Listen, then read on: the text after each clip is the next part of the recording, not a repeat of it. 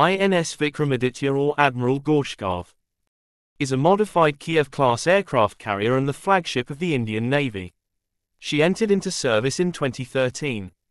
Originally built as Baku and commissioned in 1987, the carrier served with the Soviet Navy and later with the Russian Navy as Admiral Gorshkov before being decommissioned in 1996.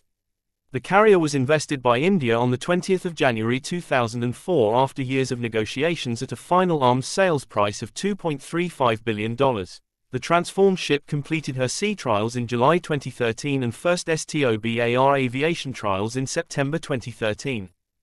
She was commissioned on the 16th of November 2013 at a ceremony held at Severodvinsk, Russia, and is the pride of the Indian Navy. She was then joined by INS Vikrant, an Indian-built carrier. Nice.